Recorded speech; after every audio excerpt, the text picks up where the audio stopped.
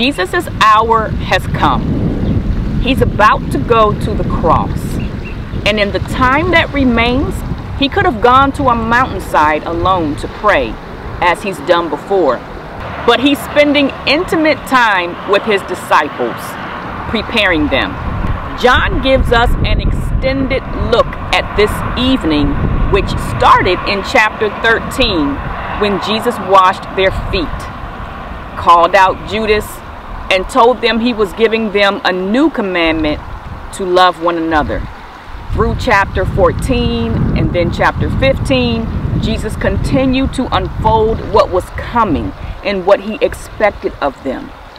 He's given them assurances and amazing promises, like the fact that the Helper, the Holy Spirit, would come and abide in them and teach them. But their hearts are surely troubled still. Jesus is leaving. That's troubling enough. But he also just told them that the world will hate them and persecute them.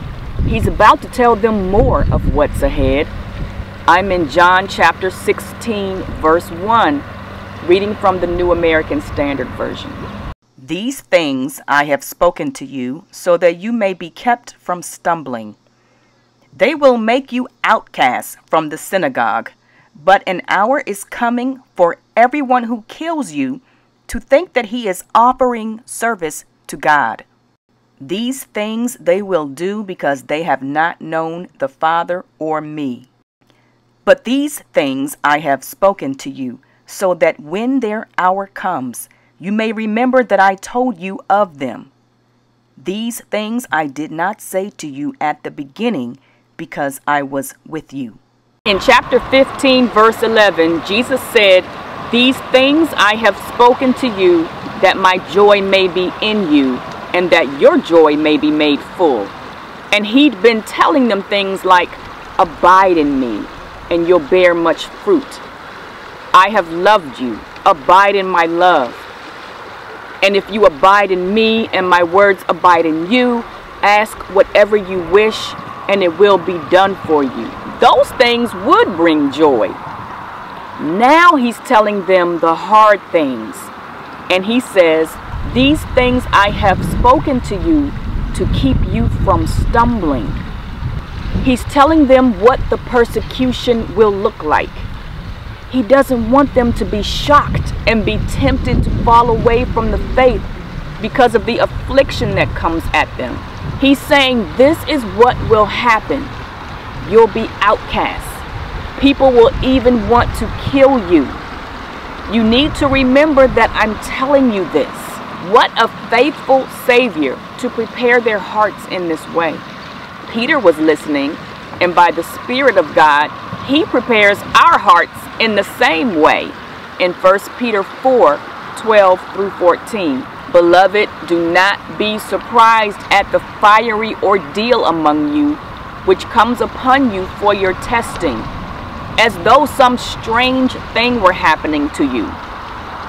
But to the degree that you share the suffering of Christ, keep on rejoicing, so that also at the revelation of his glory you may rejoice with exultation. If you are reviled for the name of Christ, you are blessed, because the Spirit of glory and God rests on you." This is what it means to follow Christ. We share in his sufferings. Continuing verse 5. "But now I am going to him who sent me, and none of you asks me, 'Where are you going?' But because I have said these things to you, sorrow has filled your heart. But I tell you the truth, it is to your advantage that I go away. For if I do not go away, the Helper will not come to you. But if I go, I will send him to you. And he, when he comes, will convict the world concerning sin and righteousness and judgment. Concerning sin, because they do not believe in me. And concerning righteousness, because I go to the Father, and you no longer see me. And concerning judgment, because the ruler of this world has been judged. I have many more things to say to you, but you cannot bear them now. But when He, the Spirit of truth, comes, He will guide you into all the truth. For He will not speak on His own initiative, but whatever He hears, He will speak, and He will disclose to you what is to come. He will glorify me, for He will take of mine and will disclose it to you.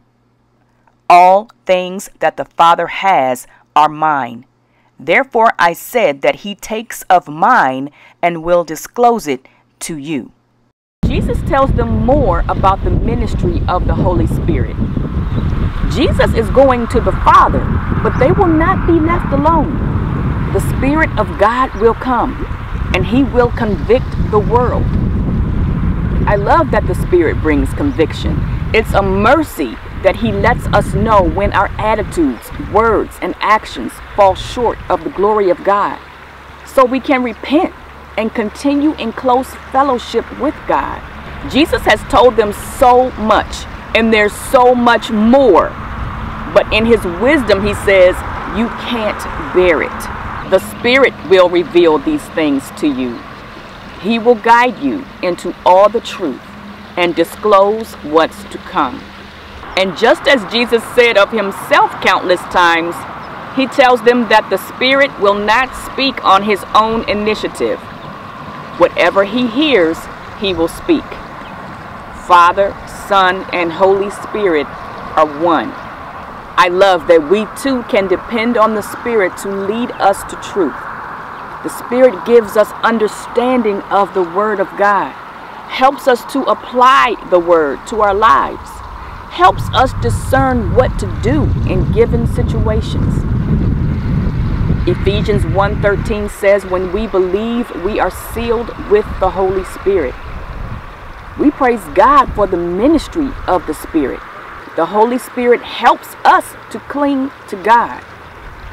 Continuing verse 16. A little while, and you will no longer see me. And again a little while, and you will see me. Some of His disciples then said to one another, what is this thing He is telling us? A little while, and you will not see me, and again a little while, and you will see me. And because I go to the Father. So they were saying, what is this that He says a little while? We do not know what He is talking about. Jesus knew that they wished to question Him, and He said to them, are you deliberating together about this, that I said a little while and you will not see me, and again a little while and you will see me? Truly, truly, I say to you that you will weep and lament, but the world will rejoice. You will grieve, but your grief will be turned into joy. Whenever a woman is in labor, she has pain because her hour has come. But when she gives birth to the child, she no longer remembers the anguish because of the joy that a child has been born into the world. Therefore, you too have grief now, but I will see you again, and your heart will rejoice, and no one will take your joy away from you. So a glimmer of good news. Jesus said He was leaving, but now He's saying they'll see Him again, and not later after He prepares a place. He says in a little while, and He's definitely letting it be known that it's about to get really hard. They will weep and lament. They will grieve. It'll be like the pain of childbirth. But there will be joy on the other side. Joy that no one can take away. In the midst of their sorrow, that's something they can hold on to. Continuing verse 23. In that day you will not question me about anything. Truly, truly, I say to you, if you ask the Father for anything in my name, He will give it to you. Until now, you have asked for nothing in my name. Ask, and you will receive, so that your joy may be made full. This is now the 5th and 6th time Jesus has said, ask.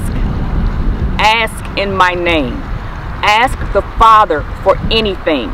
He will give it to you. I'm reminded of James 1 when it talks about enduring trials, and it says, if any of you lacks wisdom, let him ask of God, who gives to all generously and without reproach, and it will be given to him. What a loving God, who is also an all-powerful God. He invites us to ask for what we need. Ask for help. Jesus says, ask for anything in my name. This is a promise for us as believers. As we abide and cling, we ought not hesitate to run to God and ask. The promise is that he will give it. Continuing verse 25. These things I have spoken to you in figurative language. An hour is coming when I will no longer speak to you in figurative language, but will tell you plainly of the Father. In that day you will ask in my name, and I do not say to you that I will request of the Father on your behalf, for the Father himself loves you, because you have loved me and have believed that I came forth from the Father.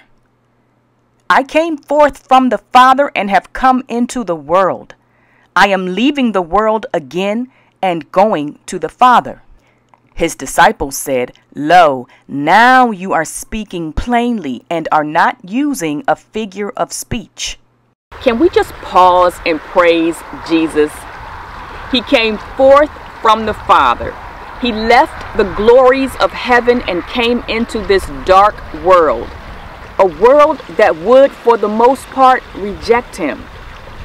He humbled himself and put on human flesh, still being God, and walked among us. He is headed to the cross and will endure a brutal death to save us. This will forever be an astounding sacrifice. And right now, he's spending his time comforting his disciples, telling them the eternal plan of God.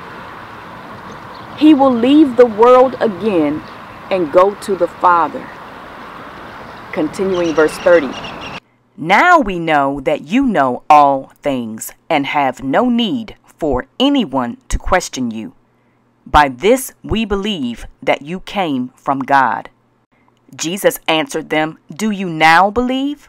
Behold, an hour is coming and has already come for you to be scattered, each to his own home, and to leave me alone. And yet I am not alone, because the Father is with me. These things I have spoken to you, so that in me you may have peace. In the world you have tribulation, but take courage, I have overcome the world. Jesus is about to endure immense agony, and these disciples are about to leave him alone. But he knows he won't be alone, and again his concern is for them.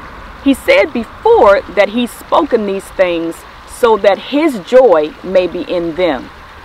Now he adds, so that in him they may have peace.